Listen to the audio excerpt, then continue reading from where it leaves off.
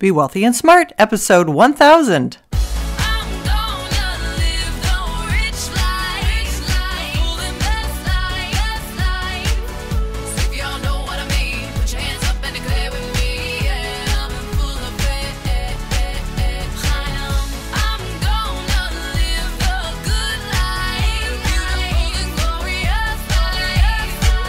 Step into a world of wealth and financial freedom without budgets, boredom, or bosses on Be Wealthy and Smart.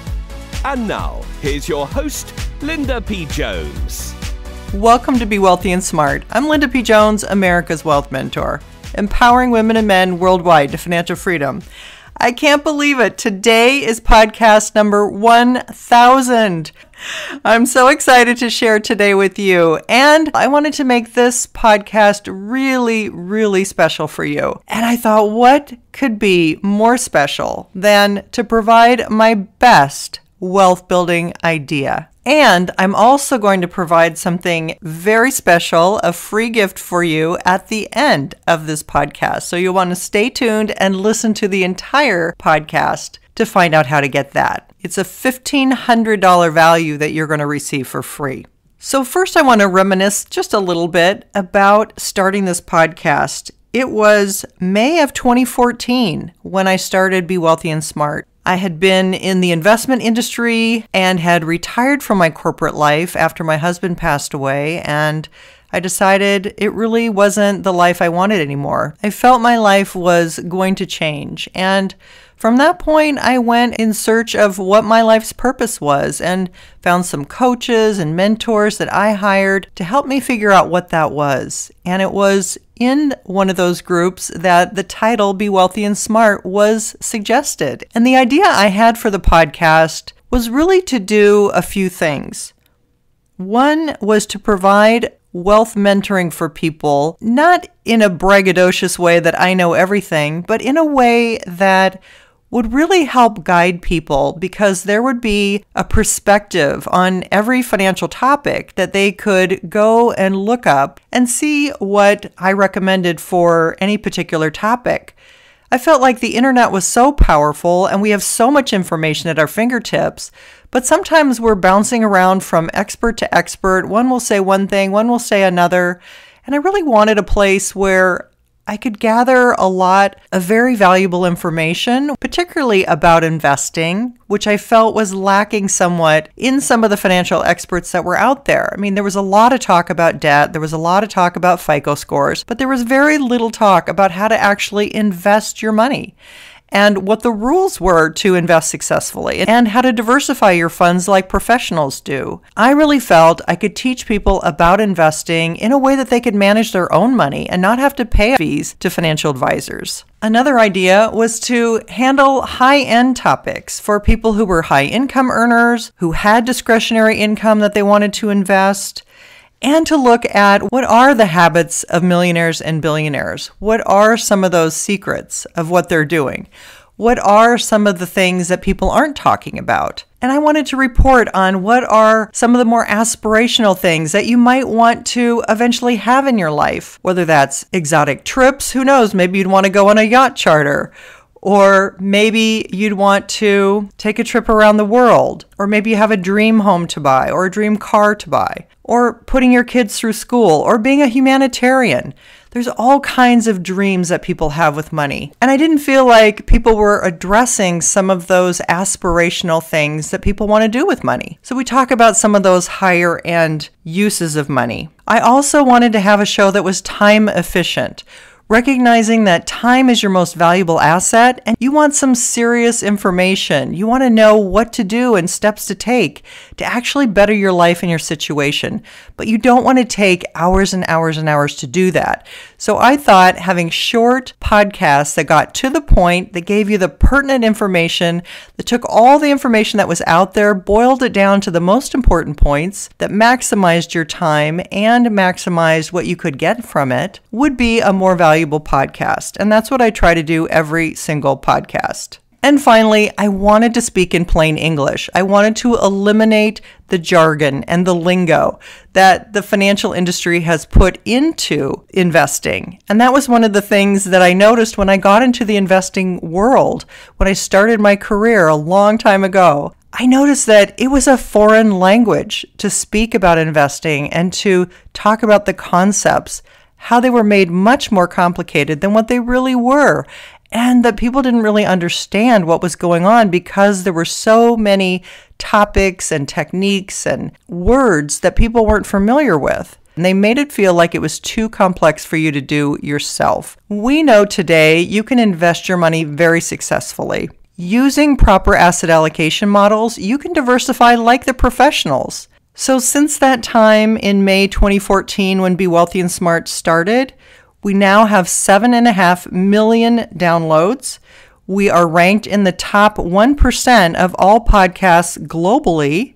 We're listened to in over 182 different countries. And from the topics that I covered on the podcast, I wrote my first book in 2018. You're already a wealth heiress, now think and act like one. 6 practical steps to make it a reality now. And that book got named to the list of all-time best wealth books by Book Authority. And then in November, I brought out my second book, 3 Steps to Quantum Wealth, The Wealth Heiress's Guide to Financial Freedom by Investing in Cryptocurrencies. We introduced the book. It went number 1 in 3 countries, US, Australia, and Canada.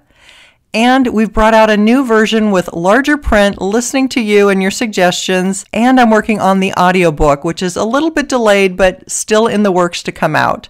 So stay tuned for the audiobook in the next few months. So let's talk about my favorite investment right now. And when I define what my favorite investment is, it's not necessarily because of the people involved or the thing that it does or the product that it is or what it sells for. I don't think about those things when I think about what is my favorite investment. When I think about what is my favorite investment, I think about what is the investment of all investments in the entire world today that has the best wealth building opportunity for you. That's what I think of when I task myself with what is my favorite investment or my best wealth building idea. You see, there's so many different asset classes. Of course, we have real estate that's been the most successful asset class for decades now. We have stocks that have done extremely well and even better in the last 5 years than they have on average the last 50 years. We have precious metals, which I believe are coming into their own this year. In particular, silver, I think, is really going to shine this year. There's also things like oil and gas and other commodities. There's, of course, Bitcoin and massive amounts of cryptocurrencies to invest in. So there were a lot of things I considered before answering this question and thinking about this podcast. But in the end, I came to the same conclusion that I had before I wrote my second book. And that is, my best wealth building idea of all ideas right now is to invest in the cryptocurrency known as XRP. Because I believe XRP is the best digital asset for payments. And Ripple Labs, the company that acquired OpenCoin that turned into XRP, is creating the Internet of Value. And the Internet of Value is going to make payments as easy as it is to send an email. You see, when the Internet was created, it was really about information. And it was about sending emails, it was about creating websites, it was about building social media and being able to communicate. It was all about communication. But they left out the ease of value. And so we still had to use credit cards and bank accounts and wire transfers and ACH transfers and all these different things to move money. But now with cryptocurrency, it's going to be as easy as sending an email. And when you look at using digital assets for payments, you want to look at things like, what is the speed per transaction? What is the cost per transaction? And what is the scalability, or how many transactions per second can be done? Because if you're talking about something that can process thousands and thousands of transactions per second, then you're talking about something that's scalable. Because think about all the transactions that Visa and MasterCard and American Express take every single day, every single minute, every single second. When you have a global situation where people are using money for payments, you've got to have a scalable answer. And when we look at the cryptocurrencies that are available today, we see that one stands out above all the rest to handle those payments. And that is XRP. The speed per transaction of XRP is 3 seconds or less. The cost per transaction of XRP is a fraction of a fraction of a fraction of a penny, 0.0004. The scalability is 1,500 transactions per second. And I believe there are some improvements that actually are increasing that as well. You compare that to what people think is the leader in cryptocurrency, Bitcoin, which is at 66 minutes per transaction, a cost per transaction of over $28, and a scalability of only 32 transactions per second. Ethereum is better, but not much. 2 minutes per transaction, 96 cents per transaction, and 16 transactions per second. Bitcoin and Ethereum are not fast enough or low cost enough to handle massive transactions, but XRP is. And that's why Ripple has already got 300 plus agreements with banks around the world, and every single country has already declared XRP as a digital currency and not a security, which is something the SEC is testing right now. And around the world, we see massive central bank digital currencies are being created with XRP and its sister currency, XLM, or Stellar Lumens. Both XRP and XLM have the technology to be used for stable coins. And stable coins are a stable $1 asset value, dollar for dollar, backing that stable coin. And what that does is that allows you to not worry about a fluctuating value, but to have consistent value, just like when you send $1 across the world, it's still worth $1. But when you're delivering the transaction in 3 seconds, it's reducing the amount of fluctuation that you have in foreign exchange pricing. So this will actually help to lessen the volatility in foreign exchange. And it means that banks don't have to keep $27 trillion tied up in holding multiple foreign exchange currencies, waiting for someone to need that currency in physical form. So those nostro vostro accounts that banks have been holding, where $27 trillion is sitting idle, can be freed up because XRP works as a bridge currency from one transaction to another. You go from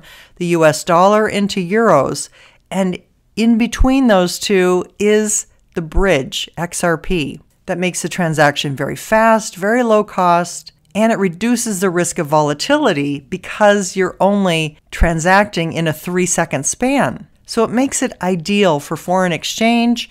It makes it ideal for stable coins to have a technology that can keep a stable value and create central bank digital currencies, because every country worldwide now is creating a digital version of their currency so that they can trade internationally on the blockchain. That allows for a trustless system where having the correct address is verifying that it's going to the right place. It's also decentralized, which means that we aren't going to have a central operation controlling all of this, because Ripple Labs themselves control less than 7% of the nodes. So it is completely decentralized, and nobody's in control of it unless the holders of XRP vote to change the system. Every time somebody sends XRP, a little bit of it is burnt up. So it makes it a deflationary asset, not an inflationary asset. That means it's going to hold its value, and it's not going to be losing value like we're seeing cash do right now because of the oversupply of the US dollar that's been created, with 40% of all US dollars having been created in the last 18 months. And the supply has been expanding so much, it's devaluing the currency.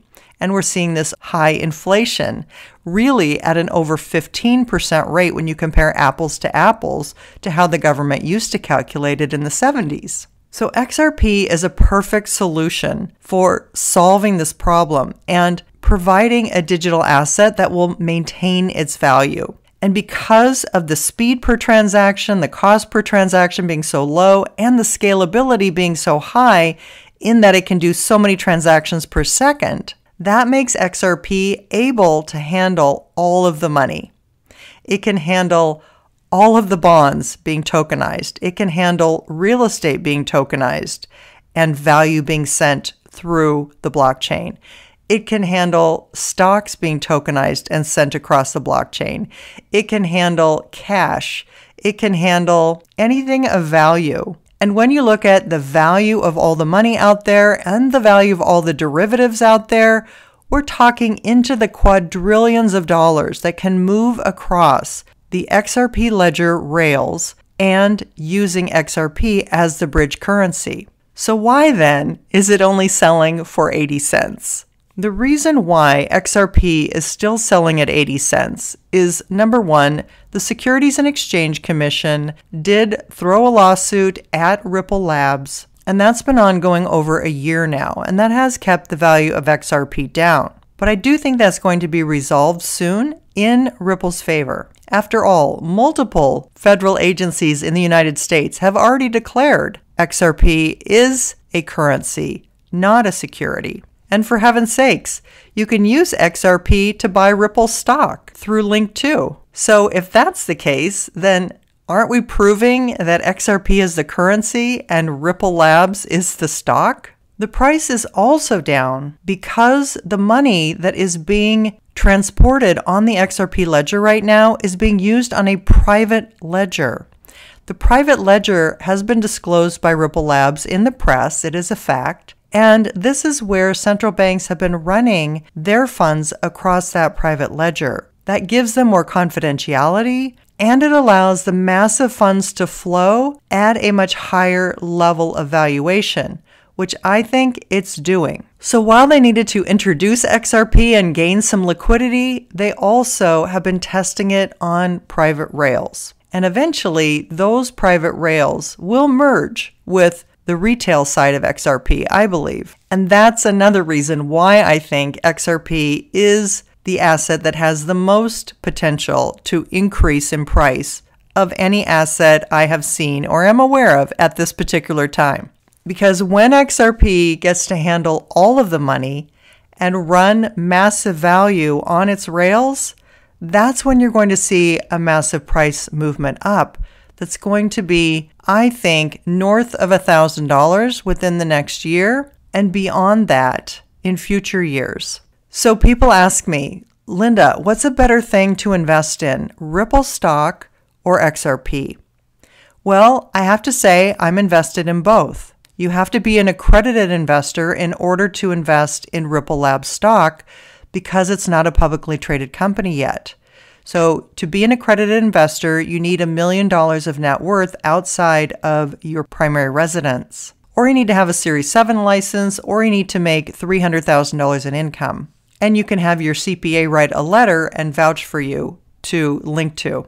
I think Ripple Labs stock will do extremely well. And of course, it's going to benefit from XRP's value increasing because there is a large escrow of XRP that Ripple Labs owns. It's up to them whether they burn that amount or give it away to a charity, a nonprofit, or what they choose to do with that. But that amount of XRP will be very valuable to Ripple Labs. And so I think they'll do extremely well as a publicly traded company. So Ripple Labs is going to be one of the most valuable companies out there, in my opinion. However, when you look at a percentage gain, I think XRP will make the bigger percentage gain. Because it's only at 80 cents right now, just getting to $1,000 is a huge percentage gain. So I believe that actually XRP is the superior investment percentage-wise. So don't worry if you're not an accredited investor. Don't worry if you can't qualify to buy Ripple Labs stock pre-IPO. And that's why if you ask me, Linda, where is your very best investment idea today? I would say it's XRP. But do your own research. That's just my opinion through my research. I own both. I can't make you any promises. Now, I've gone much longer than I usually do in my typical podcast, but I wanted to make this a really special one for you. And if you've listened all the way to the end, I have a great reward for you. And that is my free training called Financial Freedom by Investing in Cryptocurrencies. Now, this is something I was giving away to people who bought my book. I gave it away as a book bonus, so you may have already heard it if you've purchased my book and you opted in to get my book bonuses. But you don't have to purchase my book to get this, and you don't have to opt in or give me your email address to get it. I'm giving it away completely for free, no strings attached. It's a 60-minute training about financial freedom by investing in cryptocurrencies that's going to go even deeper into XRP and why I believe this to be such a great investment. And it's a $1,500 value. How do you get it? Go to my website, lindapjones.com/webinar, WEBINAR. That's https://lindapjones.com/WEBINAR. It's a 60-minute training that's going to share even more with you about XRP and why it's such a great investment. And if you want to know more about cryptocurrencies, how to shave decades off of your investing time, and why I believe cryptocurrencies are an amazing investment opportunity, the best of our lifetimes, check out my book, 3 Steps to Quantum Wealth, The Wealth Heiress's Guide to Financial Freedom by Investing in Cryptocurrencies. Thank you so much for listening, subscribing, and for leaving reviews of the podcast and the book. I so appreciate all your efforts and time that you've spent with me, and I look forward to the next 1,000 podcasts together. That's all for today. Until next time, live the good life and be wealthy and smart. Thank you for listening to Be Wealthy and Smart with Linda P. Jones. Share the wealth and tell your family and friends about the show.